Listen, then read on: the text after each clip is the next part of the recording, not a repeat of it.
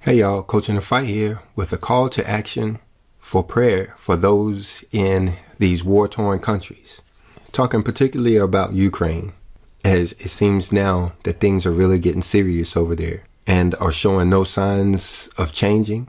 So let's see what we can do about that. Let's petition our Father and let's see if we can send those guys some help. But before we do, let me talk a little bit about prayer and the common mistakes made while praying. If you think you're an expert on prayer, just bear with me for a moment.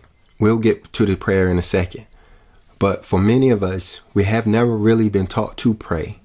It's kind of something we kind of picked up on our own. Well, in this video, I just want to point out a few technical issues that will make our prayers better. Now, we're looking in the Third Testament of the Bible. You can find a link to this in the description of this video, both an audio that you can listen to on YouTube and a PDF that you could download to your device for free. We're going to jump down to chapter 17, which is the new way of worshiping God, or the new way of worshiping our Father, Creator, hallowed be His name. This section teaches us all about prayer, and we've done a lot of videos on the subject, so look for a playlist at the end if you want more information. Like I said, there's just a few points that I want to pull out here. The first verse that I'll pull out, only because it's in chronological order, is verse 9. It says, "Do you see people occupied making war on one another in this materialistic time? Yet I tell you, even in the middle of these wars, many men have found the secret of prayer, that which is born of the heart and comes to me as an urgent call, a protest, as a plea." So for the guys that's on the battlefield, literally in these war zones, they may not need a class that I'm about to show you. They kind of figure it out on their own, as you could imagine, when your life is in danger. But for those of us who are living more comfortable lives, we may need a little more instruction to give our prayers more power. So let's come down to verse 41, which says, "Disciples, in the second era, my apostles asked me how they should pray, and I taught them the perfect prayer, which you call the Lord's Prayer. Now I tell you, be inspired by that prayer, by its meaning, its humility, and its faith, so that your spirit communicates with mine. For it will not be your material lips that pronounce those holy words, but your spirit that speaks to me in its own language." So we're aware of the Lord's Prayer. We can read about that, I believe, in Matthew chapter 6.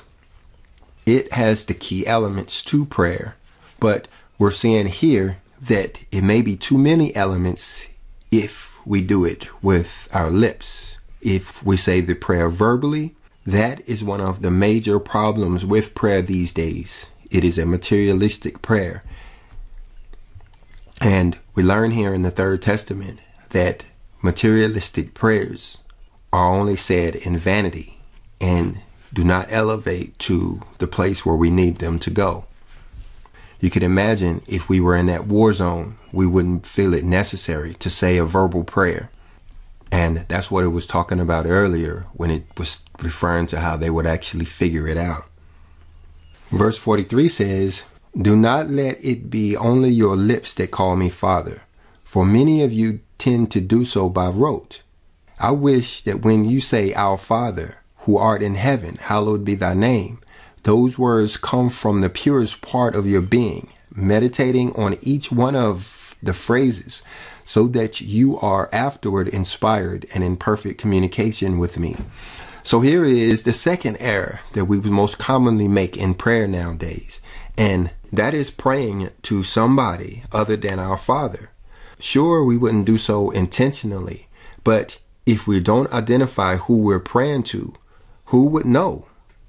I mean, there are several Elohim out there, and there are several people who don't bother to even pray to Elohim, but pray to figurines.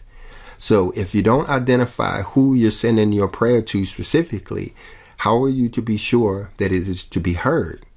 I mean, it's like picking up a phone and just pushing buttons, not being sure that you're dialing the right number. And don't be arrogant, like those who say the Father knows who we're talking about. You remember in the Lord's Prayer, the Messiah told us specifically to say, "Our Father, who art in heaven, hallowed be thy name. So let's get into the prayer. Sure, I'm going to start with our Father who art in heaven, but then I'm going to go on to say verbal prayer. And someone is going to say, well, Coach, didn't you just say that we shouldn't be saying verbal prayers? And that even in the additional text, it goes on to say how verbal prayers are virtually useless. And yes, I do know that. I do know that the prayer I'm about to say is going to be relatively ineffective in that I'm going to say it verbally. But the intent is to put the message on your heart as you hear it through your ears and repeat the same words spiritually. That's how it works.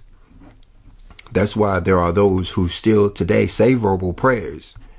It's not for their benefit, but for ours. Kind of focusing our prayer in one area. Well, as you pray spiritually, let's focus our prayers toward Ukraine. Our Father, who art in heaven, hallowed be thy name. Abba, we come to you today, Lord, asking that you would look on those individuals over there on the battlefield, the Russian soldiers as well as the Ukrainian soldiers. Father, we know that those people are not there under their own desire. So we ask you to touch their heart, to give them a sense of doing the right thing, and to direct their steps according to your will. And if it be your will, Father, we ask that you will end the war altogether, that you will cause a ceasefire and cause the troops to back out or to back down, returning peace to the area, even if only temporarily, for those citizens who are trying to escape. Lord, we ask that you will give them a path and a way out. We ask that you will give them clothing, give them shelter, and give them food as they try to retreat or try to take cover where they're at. For those that are wounded, Lord, we ask that you will send angelic help to help them, to find them in their need, to find them in the place where they are, and to bring them the medical attention that they need. For the children, Lord, we ask that you will put your hands specifically on them as they're in confusion, not understanding what's all going on. We ask that you will give them reminders of who you are and how they can reach out to you in times of need, when they need clothing and when they need help and when they need food. Father, we ask you to touch the leaders, those involved in making the commands. Lord, we ask you to give them a sense of doing the right thing. We ask you to give them a sense of peace, maybe even wanting to stop the war altogether. But even if it is your will that the war continue, we ask that you will direct it according to your will, making sure the bombs fall where you would have them to fall. And those that are directed towards people who desire peace, we ask that those bombs fail and not explode and destroy those lives. We have many more prayers we can ask, Father, in this situation. But for the sake of time, we ask that in our silence, you find those necessary words to help those people over there. In your Son's name we pray. Amen, and so be it.